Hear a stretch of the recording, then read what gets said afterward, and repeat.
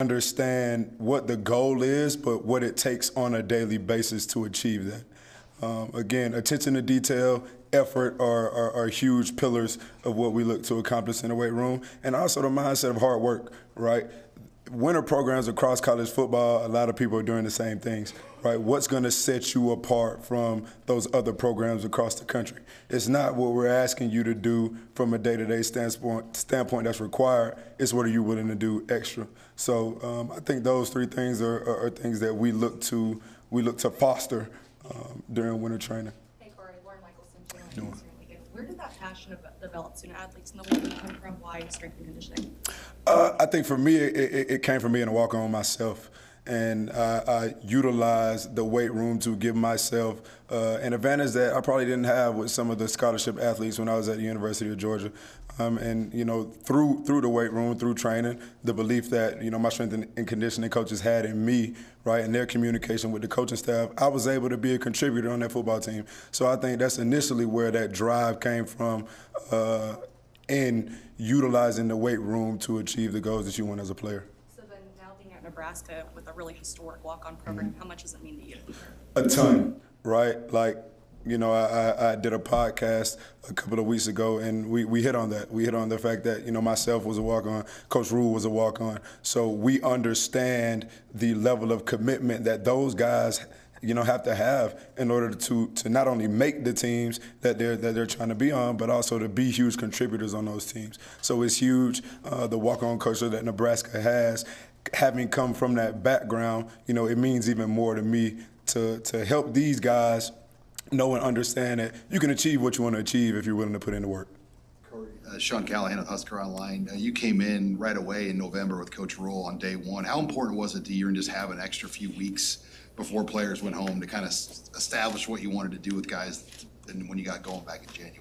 It was super important, right? And the minute Coach Rule reached out to me and told me what the plan was, I was going to get on the first thing smoking out here that I could, because I'm a firm believer in the fact that you have to build relationships, in order to get what you want out of these student athletes, right? I can have the best strength and conditioning program in the world, but if I don't have the buy-in of those athletes, it isn't going to mean anything. So them seeing me come to Lincoln with the head coach, I think that signifies the level of importance that it means to me, and not only me, but the Coach Rule and his head strength and conditioning coach, but also, hey, we have to maximize the time that we have with you. So if I can get in front of you, communicate to you some of the goals and the expectations, all right, in November, December, prior to us starting in January, that just gets us a little bit ahead of the curve.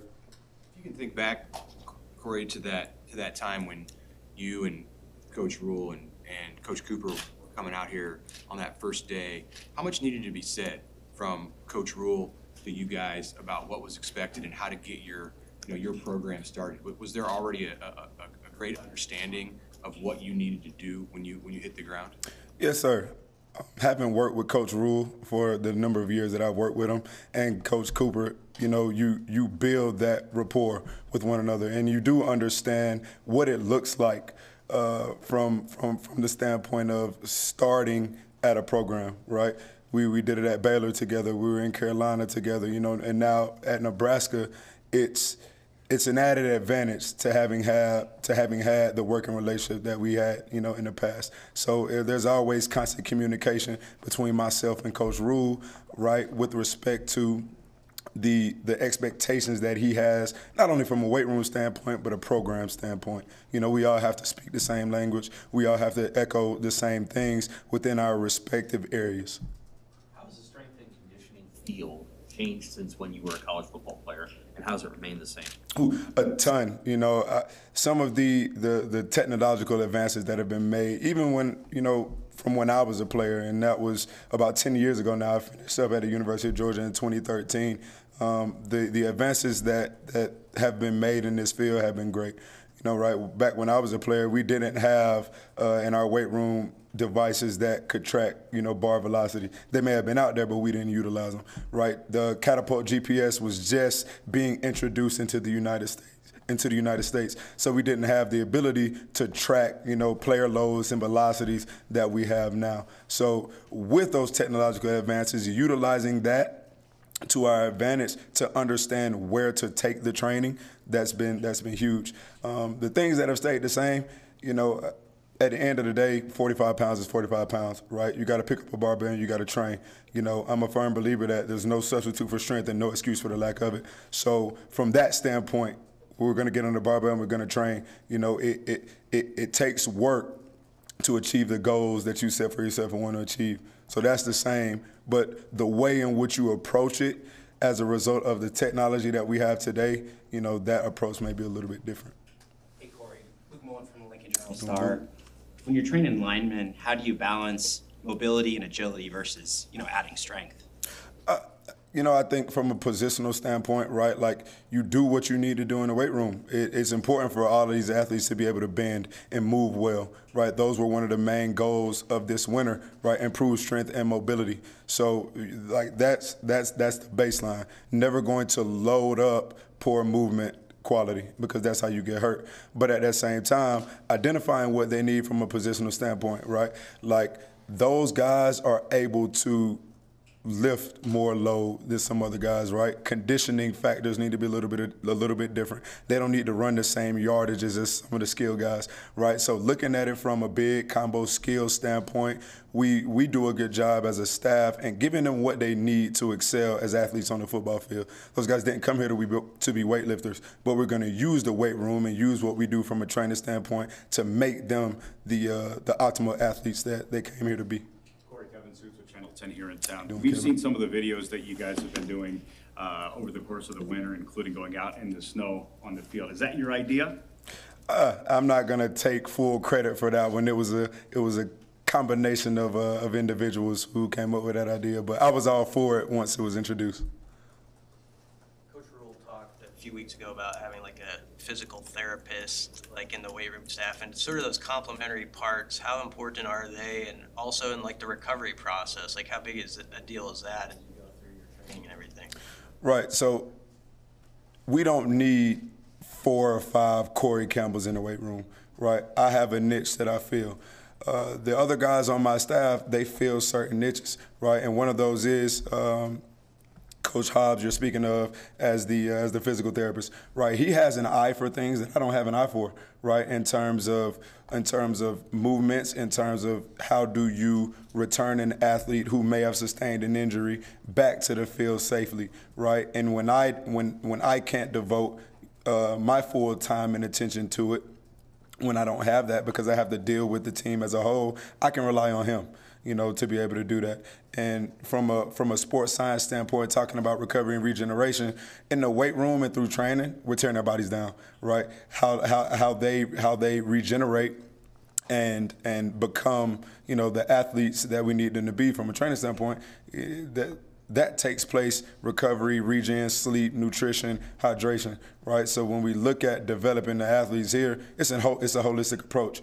You have myself as a strength and conditioning coach, and on my staff you have individuals with different niches, but you also have to look at the nutritionists, you have to look at the sports scientists, you have to look at the athletic medicine staff, because it takes a village to train these athletes and to get them to Saturdays and perform at a high level on Saturdays. It takes more than just strength, but that's why we function like we do as a football care staff. Corey, Coach Rule has talked about some of those holistic, new age technological advances that there have been in strength and conditioning. He said even if he doesn't understand them, he goes to you and the people who do. Can you speak to his willingness and want to be at the forefront in this area, and also what moving into the building next door when you do before next season is going to do to help you in those ways? Right. Coach Rule has a real good grasp on the best ability being availability, right? And in order to do that, we got to keep these guys healthy and keep them on the field. And as we just talked about, recovery and regeneration is of the utmost importance because football is a violent game, right? It requires heavy demands from a trainer standpoint. But in order for us to be the capable athletes that we need to be on Saturdays, we got to take care of ourselves. So he's and constant communication, right? Like if he sees something that pops up that might be a good idea, he'll shoot that info to myself and it's like, hey, coach, check this out, right? Is this something that we need to incorporate that we aren't? I also think the experiences in the NFL have done well for us with respect to that. Like, those guys that get a little bit older, a little bit more wear and tear on their bodies, it is super imperative to get those guys to Sundays, right? And you have to maximize your time within that week. So in order to do that, you have to stay on the cutting edge of what you can use from a technological standpoint to help keep these guys ready and available. And going into that new facility, that was a primary focus in it, right? Like we're looking at what we utilize in the NFL, some modalities that we had at Baylor, and we're going to get those things in that building because it's our job to supply these athletes with the best of the best, and that's very important to Coach Rule. What's one addition or tweak that you made to the weight room plan when you got here that wasn't in there before for the new weight room? For the new weight room, looking at it, I came in at a point where I was able to put my stamp on it. Right, so kind of looking at it from a rack setup standpoint, from what we are going to incorporate from a recovery and regen standpoint, I did have the ability to say what I wanted in that space. So I've had a ton of input. And I'm appreciative of the fact that I came in at a time where I did have the ability to have that input because we need to set that space up to train how we need to train and to recover how we need to recover. Is that a recruiting advantage or is it? Most definitely. And I think, that doesn't just hold true for us here in Nebraska. That's everywhere in college sports, right? Facilities are a recruiting advantage. And I think the added benefit for us here is we'll have the newest and we'll have the best. Moving forward, people will model their structures off of ours. So that is when you have the new and shiny things, that attracts attention. That's attention well wanted. Is that a stressful situation to make that move in a time when you're also getting ready for the season? I mean, or do you have people who are going to handle that? I don't know if you're going to take stuff from here over there, or is it all new stuff over there? It'll primarily be new, but I won't handle anything with that. My prime focus during that period of time is training the guys.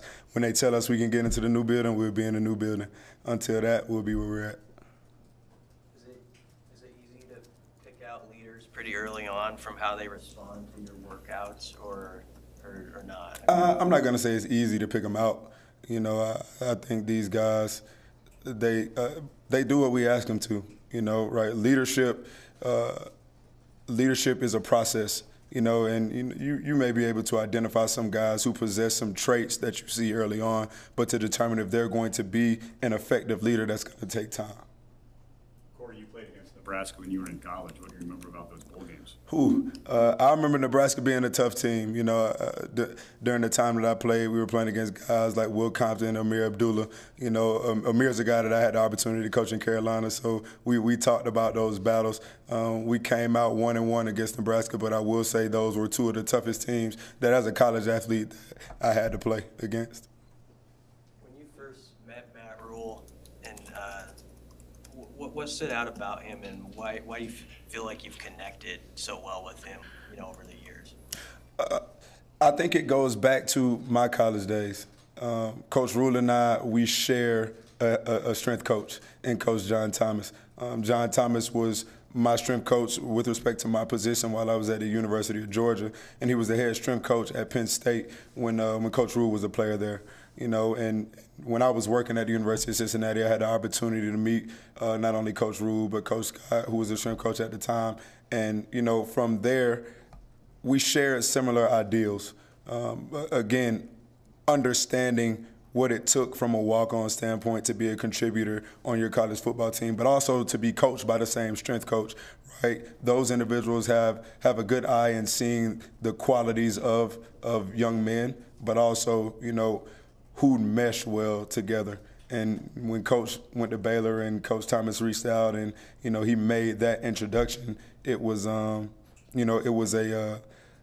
bond that was well received. So from the minute I went on an interview down there to meet Coach Rule, we kind of knew who we were as individuals, and it was like, hey, if Coach Thomas signs off on you, then you're pretty good in my book, and I'm still with him now, so I guess I was pretty good in his book. Let's go. All right. Thank y'all.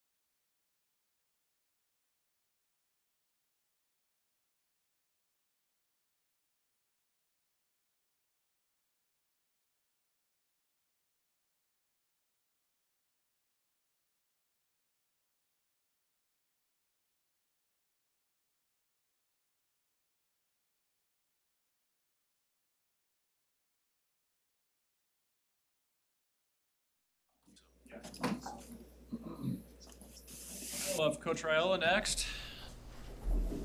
And Coach Dvoracek's here, and we'll be after Donovan. So go ahead with your questions, guys. Hey, Coach, it's been a couple of months since you know you decided to stay on and everything. What were those conversations, those initial ones, with Coach Rule like about why he wanted you to stay and why you decided to stay? It's just, you know, first of all, I'm just grateful for this opportunity, you know, to work with Coach Rule and the staff. It's been awesome. It's a great group of men, and it's a great group of men for me to learn from. And it was good, you know, we just talked about philosophies and our beliefs and all those things, and we meshed well, and it was awesome. It was great talks. Was it a decision for you? I mean, characterize it. Was it a difficult decision, or was it an easy decision? Not at all. This is a special place to us, to me, and, you know, my family, so. And then being around these men, Coach Rule and his staff, I mean, it was a no-brainer for me. One of the things Coach Rule said was when he talked to players, they all were favorable about the job you'd done and what you meant to them. What did that mean to you to, you know, to have that feedback from the guys you've worked with? You know, first thought was, let's keep improving. You know, improve our standards, just everything that we do. You know, our process and everything we do is just focus on improvement. Donovan, had you been through a situation like that in your career where there was a change and, you know, you had kind of a period of uncertainty and, you know, went through what it was like for you in December? Anything that you were able to lean on with your upbringing and coaching that helped you in that time? A couple years ago in Chicago, you know, the offensive line coach got let go, and, you know, he was the guy that brought me in there. And there's a, you know, that day, it was just one day and then later in the day I found out. But that was really the only experience I've been through. My thing was just keep going to work, keep showing up, you know, keep doing what I'm doing, and, you know, and everything worked out great. Satterfield talked about how you two jived immediately. Why do you think that was? Why do you think you guys were on the same page so quickly? Just the same beliefs. Coach Raiola, you brought in Ben Scott, someone that you had a relationship with. What did you like about Ben, and what can he bring to your group that you have coming back? Just he has a lot of experience playing at a high level, and you know he's doing well. You know, since he's been here, you know he's a smart kid. You know, and then he's still learning our standards, and you know, but he's been great for us. You know, as an older guy that's got a lot of playing experience. You know, and then everyone around him just accepted him, which you know made the transition better for him.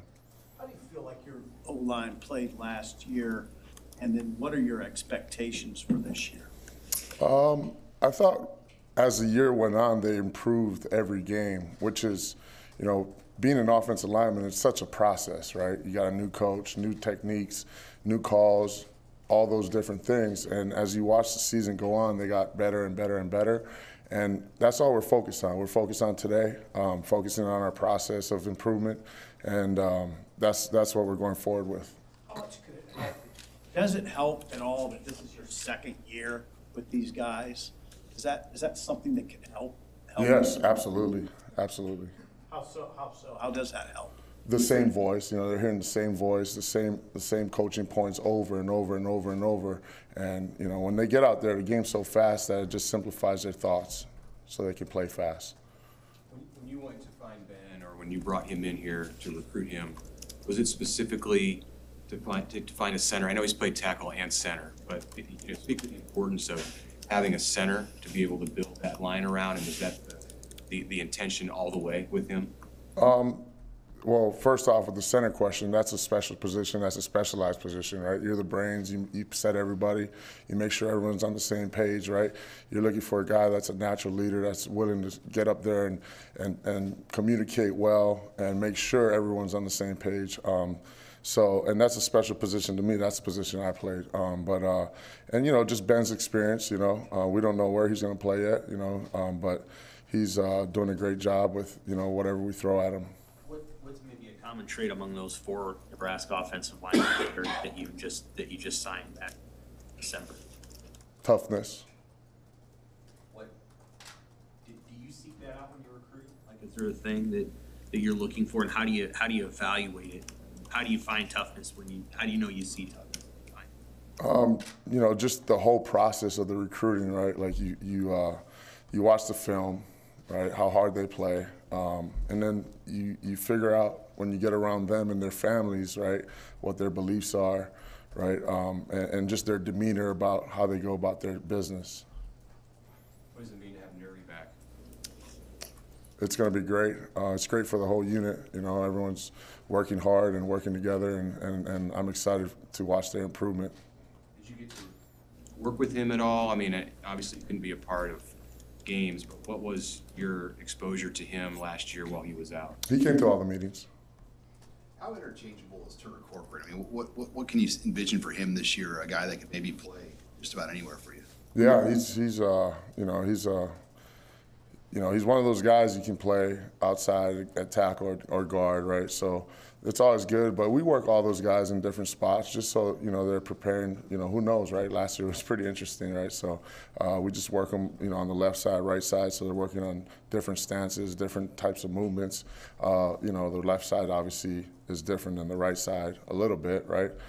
So, you know, it's great having guys like that, you know, hey, something happens, he can move here or there. And that's what you try to build, right? Every guy should be, you know, in that. Now, center's a little different, but, you know, every guy should be able to play tackle, guard, or center, right? So that's what, you know, when we go through this process, we're working them all over the line. With Teddy out for the spring recovering stuff, who do you plan to kind of use at left tackle? Would it be Turner or would it be some other guys at left tackle? Yeah, we're working through that right now. You know, Turner, you know, we can throw Bryce over there. We can throw other guys out there, right? So Nuri could go out there. You know, we're still figuring all those things out. There's nothing set in stone right now, so. Did I hear you right? You said Ben Scott not necessarily earmarked for center? Yeah, you know, we're just seeing who the best five is right now, and we'll figure that out once we get our pads on and all those things. But, you know, we're just focusing on the work that we're doing right now. Who would you look at center besides Scott? Who's the clubhouse leaders there? There's no clubhouse leader yet. You know, Ethan Piper can play center. Turner's a guy that we could play at center. You know, there's some other guys out there that we could work at center as well. So. How would you describe Coach Rule? Like how would you describe his leadership style and how you've met him? You know, he holds everyone accountable. You know, and you know what to expect when you show up to work. Be on top of your things, do your job, and you know, he's been great. You know, I'm thankful to be, you know, offensive line coach under Coach Rule. How much, when you talk about accountability when it comes to recruiting, what maybe is the vibe there that he's similar or different to what you worked with before? I think, you know, everything's just, you know, it's always pretty similar, you know, but I think just making sure, right, everything's being recorded, right, you're taking good notes and making sure you have good notes on wherever you go and certain players, so. How have you seen Teddy, you know, stay engaged and work through, you know, back-to-back seasons with tough injuries, and just what you've seen behind the scenes from him, even if he's not quite available yet? Teddy's one of the best teammates I've seen. You know, he's just a great person, and all our guys are like that in that room, you know, and I'm thankful for that. But he's been in every meeting, you know, he didn't miss, you know, and he's just been doing a good job staying engaged. You know, it's hard, you know, you go through those things, and, you know, as a young guy, right, you can think of different things that could sway you from not showing up every day, and you know, Teddy, and he's engaged to the point where he's helping guys out and coaching guys up, so. How do you feel about your numbers overall? Just the guys you have in the program at the position group, and, you know, Coach Rule, I think the last time we talked to him mentioned probably still needing some more at O-line. Yeah, you know, you always look for good offensive linemen. One, two more. Did you require Nuri to be at those meetings, or is that just something he did on his own? It's just a standard. What have you learned about transfer portal recruiting after the last 2 years of doing it? Do a lot of research. On Jason Machachak, he was kind of a late scholarship offer, but you had built a relationship with him over time. How did that relationship maybe come into being a scholarship offer, and was that something that that you felt like you could do once Rule became the head coach? Like, did you want to offer him long before you offered him, or how did that all kind of work out? You know, Jason is a type of player that, you know, that you love in this place, right? He's a tough kid, strong, loves football, right? So when that opportunity came up, you know, we attacked it. Did you feel like you had to get approval from Coach Rule, or did you? It was a whole full staff, deal. So is that, follow up on that, is that your guy? Is Jason your guy? And Mason Goldman too, those guys are kind of listed both ways, offense, defense. It's our guys. Yeah. Do you expect to have those guys day one on offense? I'm not sure. All good? Thanks, guys. All right.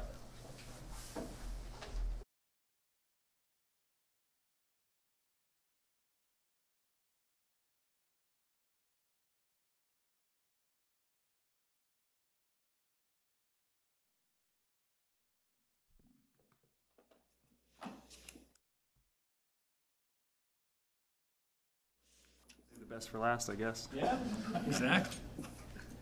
I just want to say thanks for allowing me to be here. I'm excited to be here at Nebraska. It's an amazing place, so thank you guys. Excited about the opportunity. Questions, guys?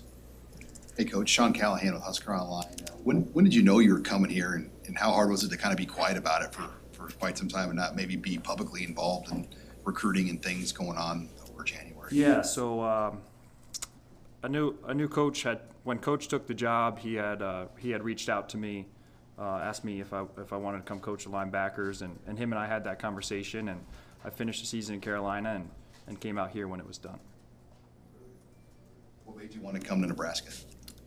Well, number one, the tradition here is unbelievable, but also I've been with Coach Rule for a long time. Him and I have a really good relationship with each other.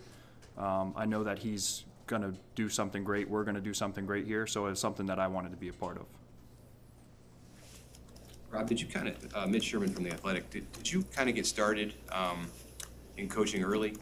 I'm sorry, I was looking at your bio from Temple, but if you can kind of take us through that. Yeah. You played, got hurt, started in coaching. How did this profession begin for you? Yeah, so I played 2 years. I played my sophomore and my freshman year. Coach Rule was my head coach when I was a sophomore. So I played, all the way to my last game of my sophomore year. I got injured in the last game. Unfortunately, that ended my career. I had a knee injury, and, at one point I went up to Coach, and I'm like, Coach, they said I'm done. I don't know what to do, Football's been my whole life. So he's like, well, why don't you just help out and start coaching?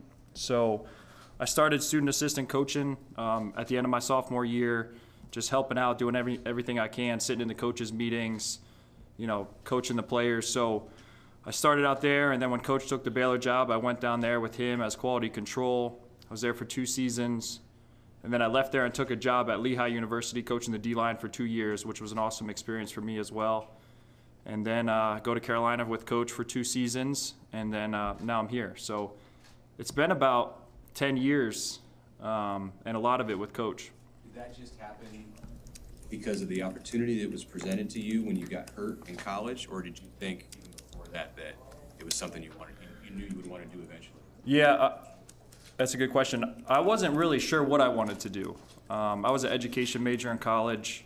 I've always had a passion to help young people. And football felt like the way that I could do that. I've done it my whole life. I've always really enjoyed the game and helping people, so I wanted to stay involved as much as I could. What have your conversations with Nick and Luke been like? They've obviously been starters for 2 years now. Yeah, we've had great conversations. My biggest thing coming here is getting to know those guys. I want to build a relationship with them, and obviously we started to do some football and workouts and all those type of things, but to me, I need to have a really good personal relationship with everyone in that room. So it's been good to kind of see where their minds are at, with previous schematic things and what they need to improve on. So just really getting to know them as people and getting more of the football now. Evan, in Omaha World Herald, you talk about who's in your room. Do you have a sense of who that is right now with a new defensive system coming in and an edge rusher and a linebacker, or is that still sort of being sorted out? Yeah, I think we're still kind of sorting it out. We're evaluating the guys right now, their movement, running around. You know, they're all in their shorts and shirts, so we're not really doing football yet. So I think it'll take through the spring to really evaluate to see what's on the roster, where can we improve some areas, where do we need to help the guys in certain areas. So it's still a work in progress. What are some qualities of a top end linebacker that you're going to be looking for? Yeah, so we're going to try to find the guys that are tough, smart, competitive, but also have great traits. They're long, they can run, they're explosive, they can change direction. Obviously, size is a huge factor in that as well. So we're trying to find all those things and make sure they're right for us. How would you describe Tony White's defense? That's a great question. Chaos? Chaos. How does that manifest itself schematically from what you can, and not giving away secrets here, but like how does that manifest itself? Well, it's structured in a way that we can get to a lot of different fronts. We can get a lot of different coverages in many different ways of doing it.